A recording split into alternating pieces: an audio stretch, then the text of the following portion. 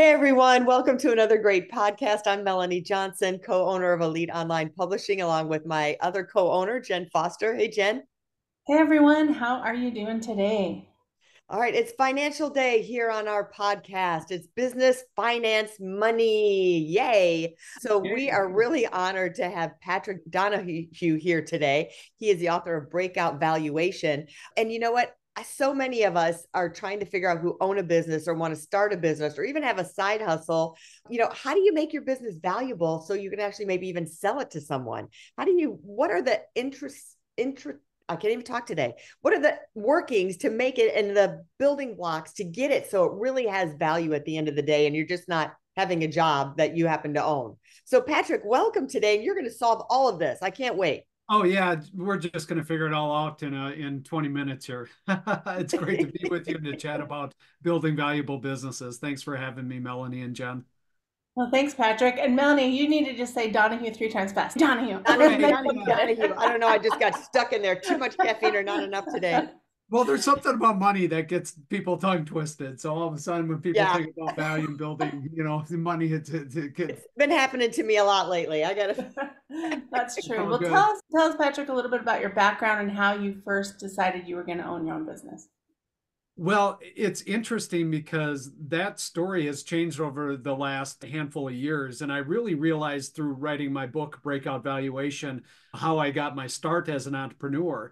As a young person, we didn't really utilize that name or the word entrepreneur at all. And I thought a lot about that. It wasn't until about 15, 20 years ago I started using that term. But, I was just looking at it right here, but it probably all started right here when I was 4 years old selling lemonade with my cousin Chad. And, like many kids do, starting to sell lemonade. But I think that's really where it really started because as a young person, I was always fascinated with the idea that things had value. And Mhm. so sold lemonade and then, did what a lot of kids do where they collect things, whether it's baseball cards or other collectibles and so forth. And that's, I think, really the launching point of what took me into my career in entrepreneurship. That's so cool. Well, walk us through, you're someone's even starting a business. Like we've had ours for 8 years. What are some of the things that they should consider and do even when they're starting that they could apply? Like, all right, I'm going to start. I got my LLC. What are some things that they should be thinking about to have those building blocks? Yes. So there is a lot to entrepreneurship. And I think my journey into entrepreneurship was similar to a lot of others that I've heard over the years. Mm-hmm. And I went into entrepreneurship with a fair amount of confidence that I would be able to, build and grow because I think there's a lot of stuff in media that makes it almost sound, like entrepreneurship is easy. And then all of a sudden you start going and you realize like how hard it is. And so what I recommend to people is that they start thinking about and building community.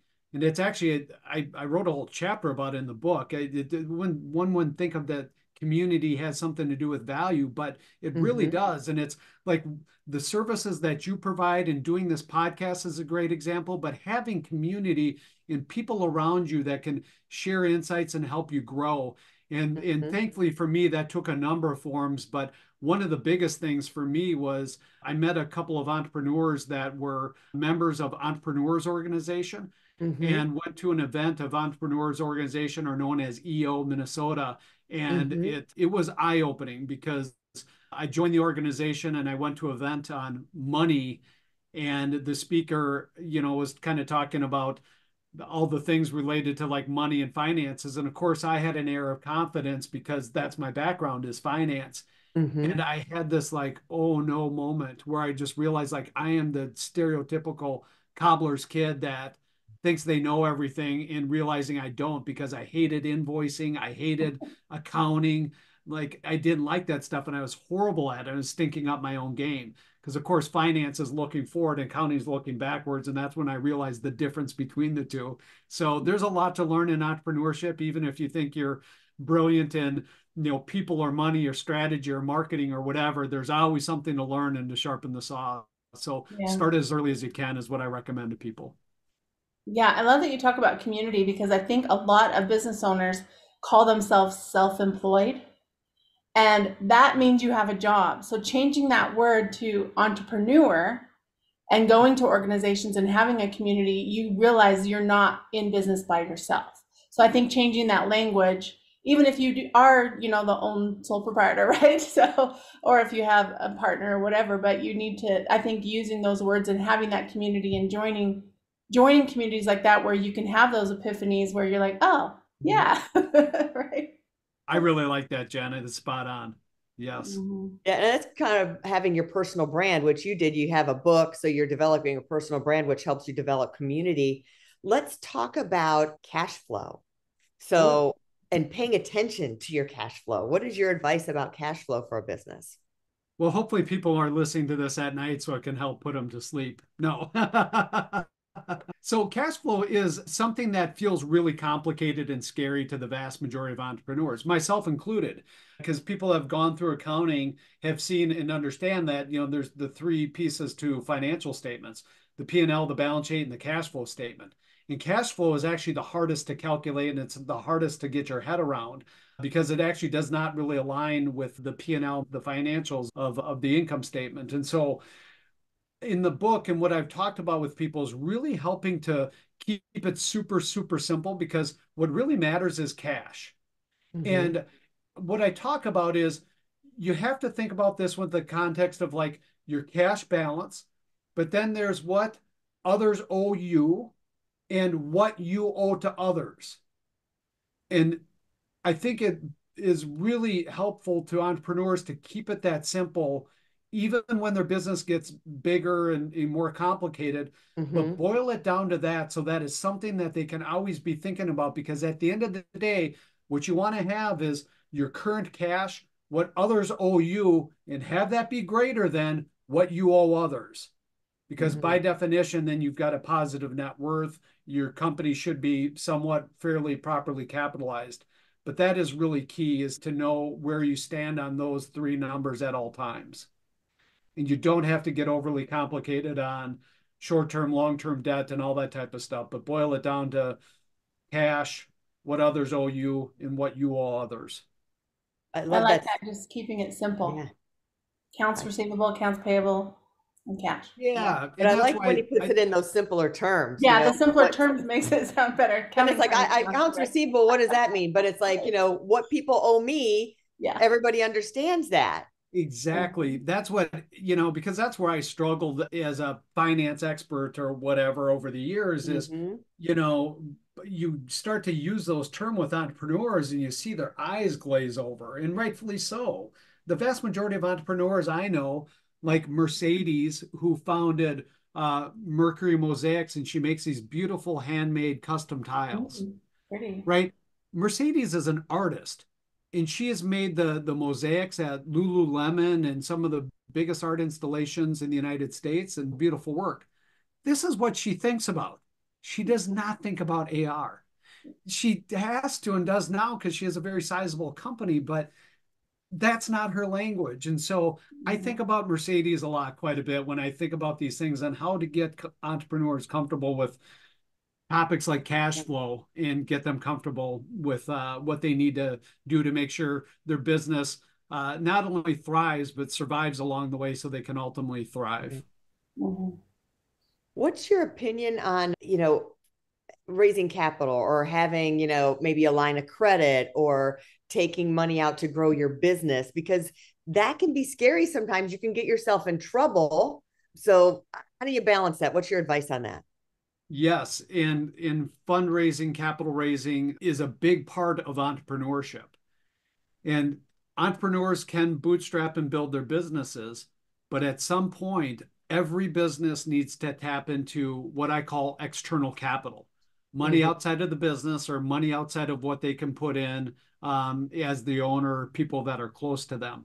They have to have relationships with banks, other capital providers, other equity investors may be appropriate as well.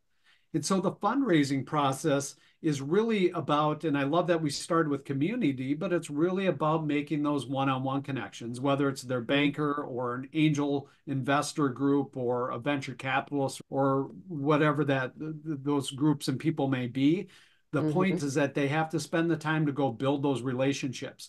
And as you were just alluding to, Melanie, the best time to be doing that is when you don't need it, and to Mhm. start early and That's to what my think dad about used to like, say, borrow money when you don't need it. exactly. So that's why, whenever you can, establish a line of credit, even if you don't need Mhm. it at that point in Mhm. time.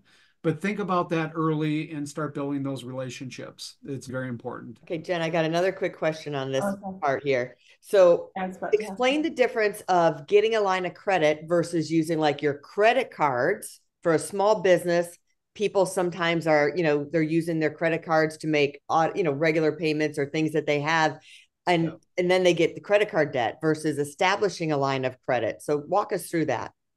Yes. So all form of borrowing or debt will have a timeline associated with it and a cost to it and when it needs to be paid back. And credit cards are a great example of money that should be very short term, 30 to 60 days. And you can extend it a little bit, but it's very expensive. A line of credit, a traditional line of credit from a bank, is intended to be used for like 6 to 12 months. Take it down, pay it back. And then you can get like a term loan, which may for a business be 5 years, where you're That's like a paying it small back over a business loan, 5 year like an period. SBA Small, loan. Okay. yep, a small business loan. And then as you get into SBA loans, or you might even think about like the mortgage on your home, you can find products that could be 10, even 30 years out, like you'd get a mortgage on a home. And so it's Mhm. really important to think about the type of money that you need, but the timing of when it will get paid back. And Melanie, your question is so important, because what ends up happening, and I unfortunately see this all the time as an investor, is companies will tap into using credit cards to pay for things or their line of credit. And what's happening in the background is they make a hire. They bring somebody on board and they're covering these other expenses to be able to pay this person in essence. So they're shuffling money around. That person that they're hiring, they're probably not going to earn a return to that company, bring in more revenue than what they're being paid for 12, 24 months out. And so all of a sudden they're taking short-term debt to be able to fund things like Mhm. like employees and so forth.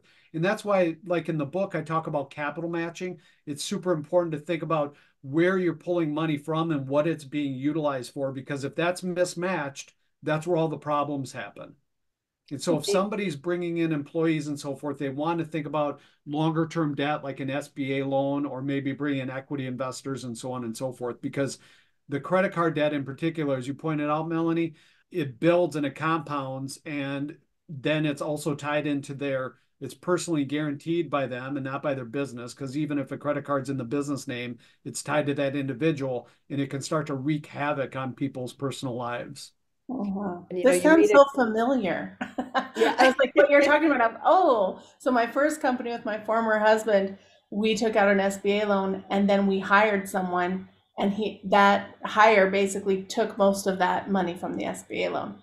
Yep. And yeah, we never saw the return because it was another year or two before we. So I wish we would have listened to this podcast back then, so we wouldn't have made that hire. Exactly. That's why we do this work. Well, and it's a Yeah. good point. It reminds me of, before that employee has a return on investment.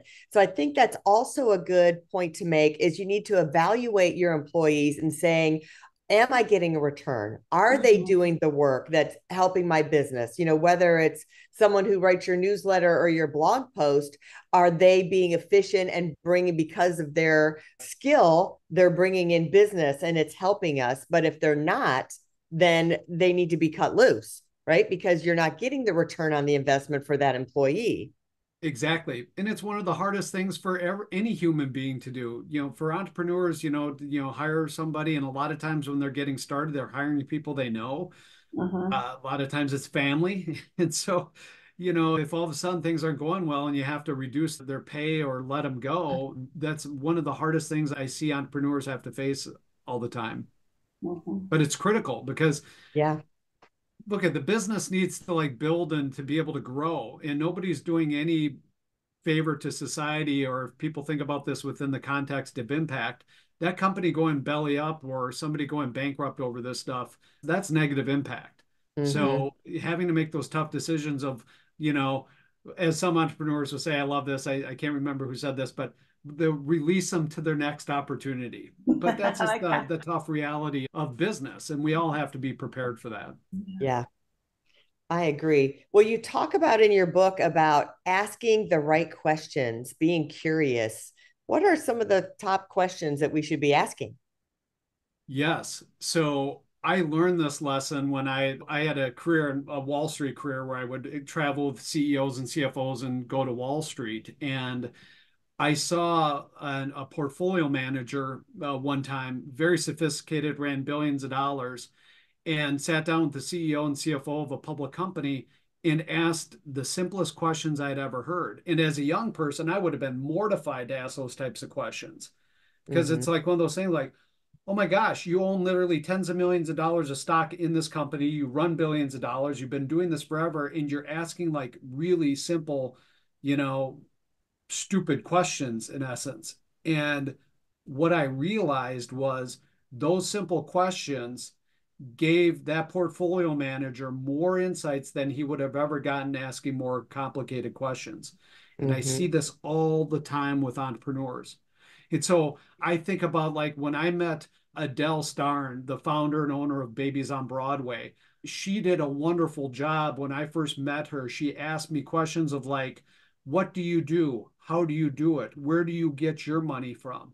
And I'll always remember that first meeting because I'm like, oh my gosh, Adele, like you're brilliant because you probably, a lot of times entrepreneurs will think like, I shouldn't ask those questions, but then there's entrepreneurs like Adele who aren't afraid to ask those types of questions, and it empowers her because when she's asking questions like that, she's able to get insights that she probably otherwise wouldn't. Because if she wanted to come into a meeting with a potential investor or partner in her business and asking overly complicated questions, it would not have served her well because it would have missed out on the key things that really move the needle to help her in finding the partners for her business. So I encourage entrepreneurs to really think about questions of essence, asking simple questions, and just being curious like a 4-year old. Don't be afraid to ask those questions because there's no such thing as dumb questions, especially for entrepreneurs, because you have to make sure you know and understand everything Mm-hmm. so you don't get fleeced and snookered. Because I'm so sick of seeing that happen to entrepreneurs. Hmm. I love that. Just keeping it simple, asking the simple questions, and Yep. being curious like a 4-year-old. Like, where did Yes. you get your funding? Asking a simple question. What exactly do you do? Like, yeah. Exactly. Yeah, because the only time I've seen people hurt is when they make an assumption. Hmm. Mm-hmm. And that's where, and you see it, unfortunately, we see it quite a bit with like these online lenders and some of these fintechs that kind of have a fancy UX, UI, user experience, user interface on their website and stuff like that. And they promise, low rates and stuff like that. But at the end of the day, those are the things that can get really ugly for entrepreneurs quick if they're Yeah. not careful. What are some of the things that we should be doing to make our business attractive to sell? Ah, that is that's a fun question. So I like to think about it as the things that people do to just help make sure that the business is valuable, which is really tied into preparing for a sale. So then an entrepreneur, that founder, those shareholders in that business, if an opportunity comes about where they can sell the business, they're prepared and ready to do that. But for others, it may be important to just have their ducks in a row because then they know the value of their business when it comes to issuing stock options, or if they want to sell stock to shareholders to raise money or whatever the case may be. So the things that are really important is to make sure, processes are documented, that there's an understanding of what the business is worth is Mm-hmm. very important, is to make sure that there's redundancies in the business, to make sure it's not over reliant on any one person or group of people. So that's where I know on your podcast you've talked about this before with your guests. You're thinking about like how do you like be able to elevate and become an owner and not an employee. Mm-hmm. So you have other people that can do key functions in that business. Mm-hmm. Because here's the thing, we could go on for a huge list of what these are. And actually, I would encourage people to go to ChatGPT. It'll spit out a nice list of things that you need to like prepare. But at the end of the day, the entrepreneur can think about this simply as if this business or when this business is somebody else's hands, what do they need to have and to feel like they've got an asset that can be extremely valuable to them over time? Because that is also the key to how that entrepreneur can get the most value for their business today, is if that business in a new owner's hands can really grow and to build. And so if they've got something that is replicable, has good processes, has a great market, so on and so forth, that's what's going to move the needle. I love that. There's so many great insights you have from just you talking and also your book, The Breakout Valuation. Where can people go to find you, to get more information if they have more questions? Sure. So the website is breakoutvaluation.com, and I welcome all communications with people. Is Patrick at breakoutvaluation.com. So people can email me and we'll get back in touch and so forth, but happy to share insights. I'm also, you can find the links right on the website, but to LinkedIn and so forth. But I love to communicate with people. I help people wherever possible. So Patrick at breakoutvaluation.com is an easy way to get in touch. Thanks, Patrick. It was so great. I got a bunch of notes here. Really super helpful. It was awesome. Yeah, thank you, So, Melanie. Thank you, Jenn. yep, make sure you go grab his book. And if you're thinking about becoming an author, remember we make all of our authors #1 bestsellers, and we help you go from blank page to a full book that will work for your business. Reach out to us at eliteonlinepublishing.com and hit the author submission button. Have a great week, everyone. We'll see you next time. Bye-bye. Bye. Hey, are you looking to increase your revenue, build credibility, and elevate your brand? This podcast is brought to you by Elite Online Publishing, an innovative publishing and full spectrum marketing company. They will publish and market your book to make it a #1 bestseller. Becoming an author is the best way to market your business. So contact them at eliteonlinepublishing.com today. All of their authors become #1 bestsellers.